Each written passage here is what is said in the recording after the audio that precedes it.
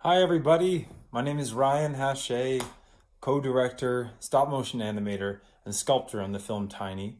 I'm coming to you from my lab in Salt Spring Island. Unfortunately, I couldn't make it to the closing night there in Vancouver to accept this award, so I'm doing it virtually. And I am humbled to receive this award from DOXA.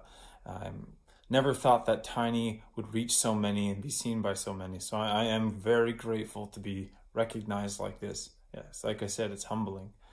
I want to say thank you to Tiny, to Coleen Hemphill and her family and her memories and the telling of her tale in her childhood.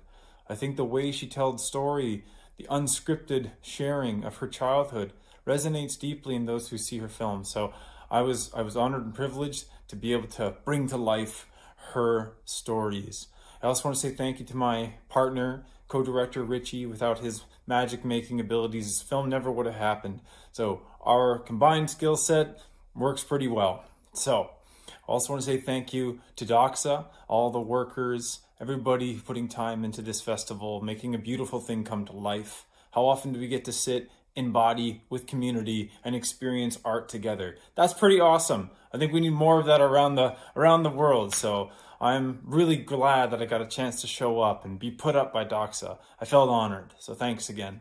I want to say thank you to my wife and to my family for all their support that they've given me in my craft and spending all this time claymating in a weird little dungeon. But hey, that's how fun things and art is made. So I'm really glad.